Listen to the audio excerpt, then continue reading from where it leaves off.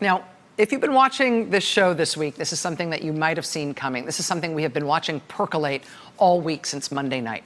Late on Monday night, the White House put forward this order from the president announcing that President Trump had directed a number of documents related to the Russia investigation be declassified and released to the public. And this has been sort of a running theme in the Russia investigation since late last year. The president and pro-Trump Republicans in Congress demand that the Justice Department and the FBI hand over internal law enforcement documents and communications from the investigation, from this open, ongoing investigation into the president and his campaign with regard to Russian interference in the election. Now, these demands that documents and communications from the ongoing investigation be opened up to the public and handed over, these demands clearly serve a couple of different purposes. I mean, first, at just a PR level, at a level of public impressions, making these demands helps the White House and pro-Trump Republicans create a storyline, particularly in the conservative media, that makes it look like law enforcement is doing something suspicious here, that the people who are involved in the Russia investigation have done something maybe wrong. They've definitely done something that they're trying to hide. Otherwise, why wouldn't they just hand over all these documents from their open investigation? Right? Hashtag release the memo. What are they hiding? Right? So it creates this impression, oh, they're hiding something. Something must be wrong. They must have done something bad. That's one. Also, these demands for law enforcement sensitive and investigative materials from an ongoing investigation, it also just bluntly, plainly on its face, when they get this stuff, it provides information to the president's defense team and to other witnesses and potential subjects in the investigation. Any criminal defendant would kill for this, right? If you knew prosecutors were looking into you, were poking around in your business that they might have something on you, you'd kill or die to get a window into what prosecutors had on you while they're still building the case against you. That's gold. And for the president's defense and for the other legal teams caught up in this investigation, I'm sure it is very handy that the White House and congressional Republicans keep forcing into the public eye internal, confidential, classified documents from inside that ongoing investigation. But there's one other level at which those demands function, and you have seen this for months now. It's not subtle. It has been sort of clear from the beginning that these demands to the Justice Department, these demands to the FBI, they hand over all these sensitive and classified materials. It's been obvious since they started doing this that part of the aim when they make those demands is that they're hoping that law enforcement officials will say no, right? Right? This is how we got impeachment articles drawn up against Deputy Attorney General Rod Rosenstein. Right? This is how we got the first calls from Congress, not just from the White House, that Rosenstein should be impeached or fired or otherwise removed from office, that Jeff Sessions should be fired or impeached or otherwise removed from office. These demands allow the president and pro-Trump Republicans in Congress to pound their chests and say, look at these terrible officials at the FBI and the Justice Department. They're not handing over these documents that we demanded. That's outrageous. They must be hiding something. That's outrageous. These officials are disobeying orders from the president. These officials are disobeying oversight efforts from pro-Trump Republicans in Congress. These officials must be fired. Well, what if these documents aren't getting handed over by these Justice Department and FBI officials because these are documents that really shouldn't be made public? What if handing over those documents would jeopardize national security, would put sources' lives at risk, would jeopardize programs and practices in law enforcement and intelligence collection that are crucial to keeping the country safe? What if it's just sensitive material from an active law enforcement investigation, which would impede that investigation if these materials were made public? Law enforcement officials don't just open ongoing investigations willy-nilly. There's a reason this stuff is kept close. And they know that, right? The idea of demanding documents that really can't be handed over, the biggest idea there is to either force resignations in protest from law enforcement officials and intelligence officials who know that they have to refuse those demands, or, just as well, maybe those officials don't resign in protest. Maybe they stay in their jobs, but they say no. They refuse those demands, which then conveniently creates a pretext for the president to fire those officials for not following his orders or for not going along with oversight demands from his allies in Congress.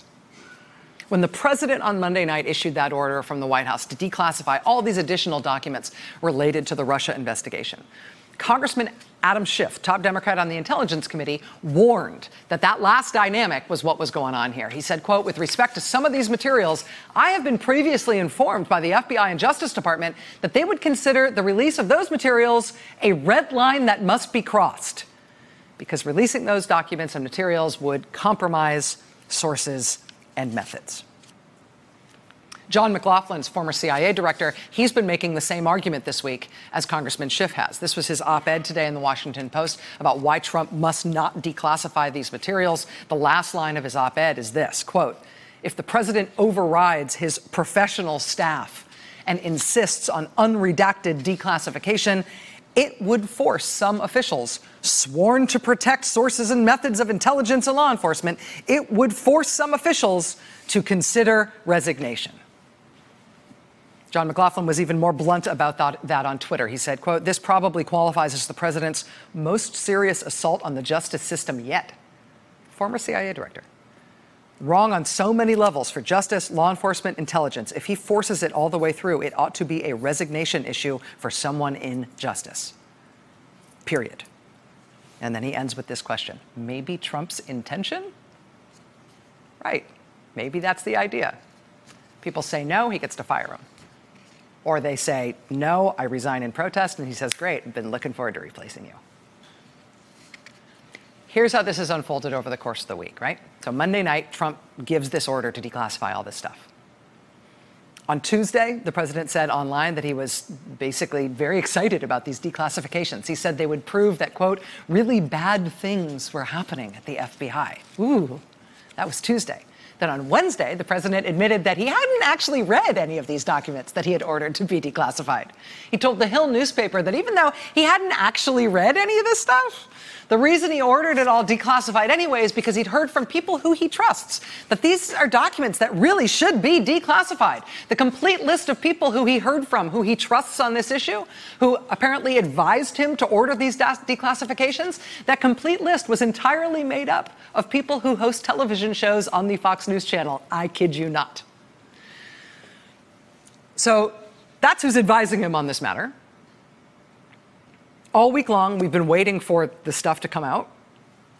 Internal communications among FBI and Justice Department officials related to the Russia investigation, FBI interviews from the very start of the Russia investigation, portions of the FISA application for his campaign advisor, Carter Page, the portions that the Justice Department has already said can't be safely unredacted. The president has been insisting regardless, just do it, unredact all of it.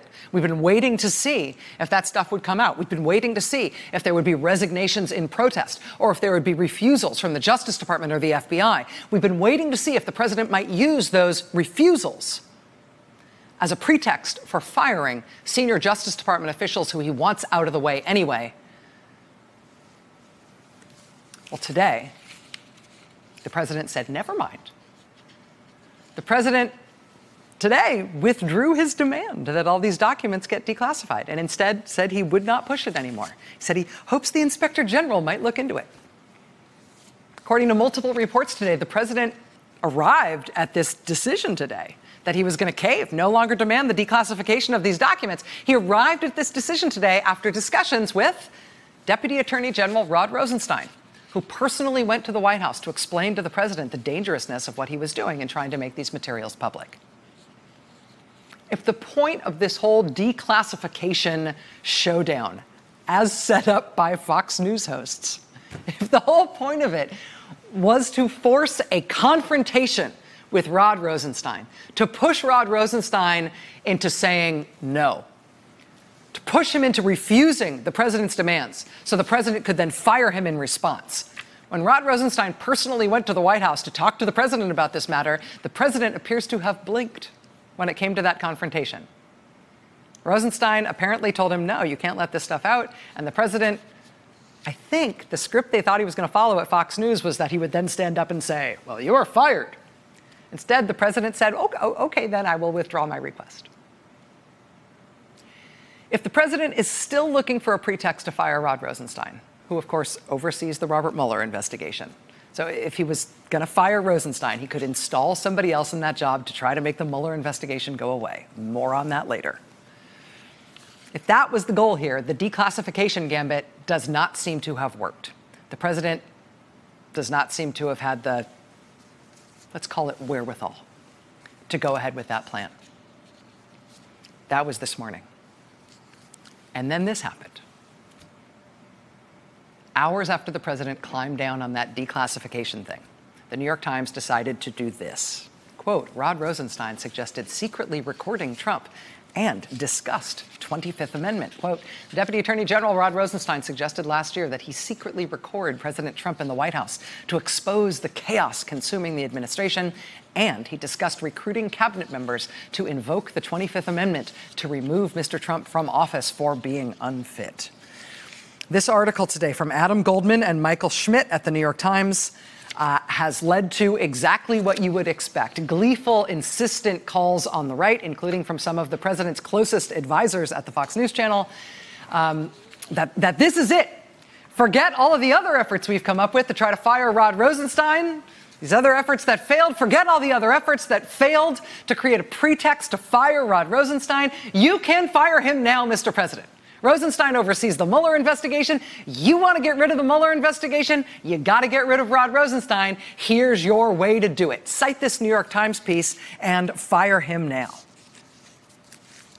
Rosenstein was going to wire you, or wire himself, wire other officials going in to spy on you in the White House. Rosenstein was going to organize the cabinet to use the 25th Amendment to oust you from office. He was. Since the New York Times posted this story this afternoon, their reporters are definitely standing by what they have published.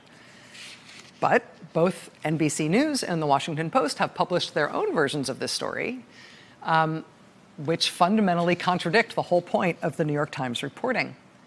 The Times is insisting that Rod Rosenstein seriously proposed wearing a wire, surreptitiously recording the president inside the White House as part of a serious plot to prove the president's incompetence and get him out of office.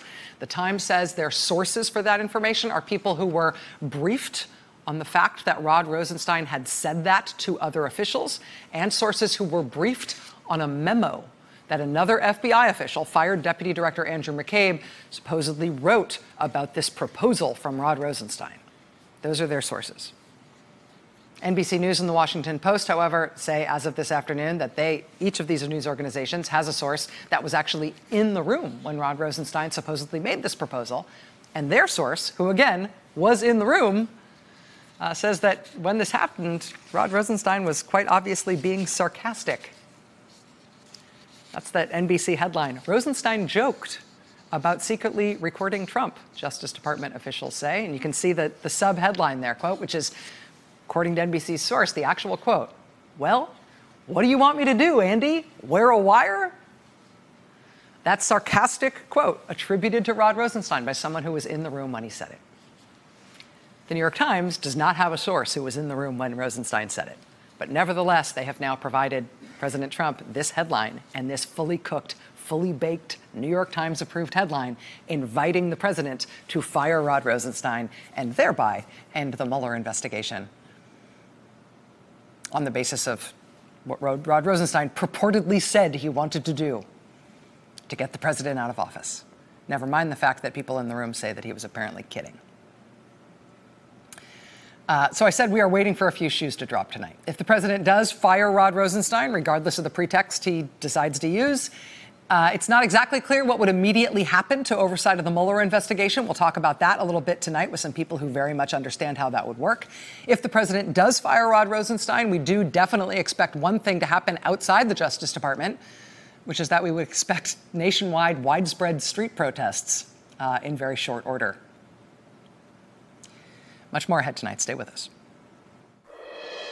Hey there, I'm Chris Hayes from MSNBC. Thanks for watching MSNBC on YouTube. If you want to keep up to date with the videos we're putting out, you can click subscribe just below me or click over on this list to see lots of other great videos.